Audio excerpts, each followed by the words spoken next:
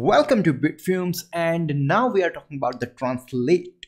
So it may happen that you want to translate something on your website and you want to use the Google Translate for that. Yeah, that's easy, but with Laravel you need to have a package for that. And here is the cool package, which is Google Translate PHP. It's a very great package and very easy to use. What we need to just run this composer command to have this package on our Laravel application. So here I have a fresh installation of Laravel, and I will copy it from here and paste it to have Google Translate PHP in our Laravel application.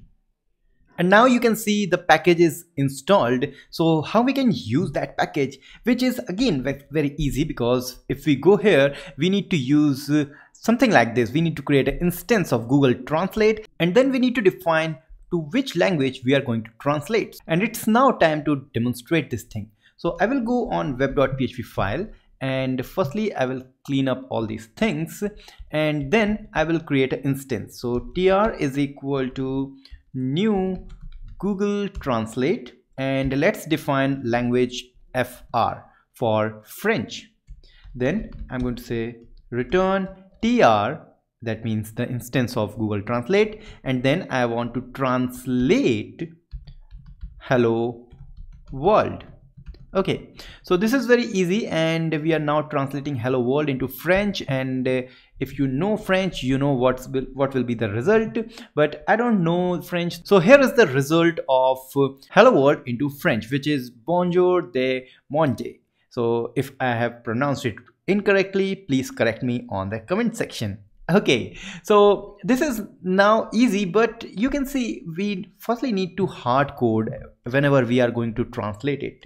Is there any good or easy method? Yeah, we can use the facade. So we can say Google Translate and then trans. Then firstly we need to define what we are going to translate. So we are going to translate hello world, and hello world into which language? So it's in French language, and directly we can return this. So in that way we don't have to create any instance, we don't have to predefine the translated language, and that's very easy. So once again, if I refresh this page, it is now converted to French. Let's try with Hindi. So let's try Hindi. Yeah, namaste dunya, that's good. So hello is namaste, world is dunya, that's cool. But what else this package has? This package can also be treated just like this. You need to set the source and set the target and then translate. That's also you can do. And if you want to know what are the different languages or the language code you may like, then you need to head over to this documentation of Google Translate, and here you can find the code for each and every language. So let's say I want to convert to Dutch. So NL is the Dutch version.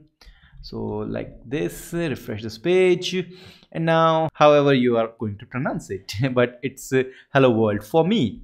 Cool.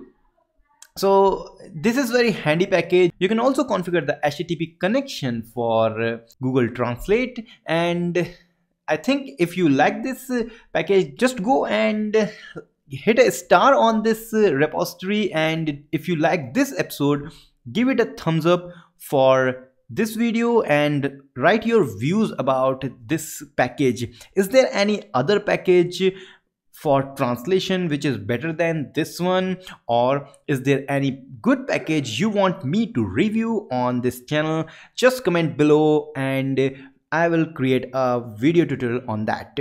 Don't forget to like Bitfumes on Facebook, Twitter, Instagram and LinkedIn, and we will meet in the next video. Till then, goodbye.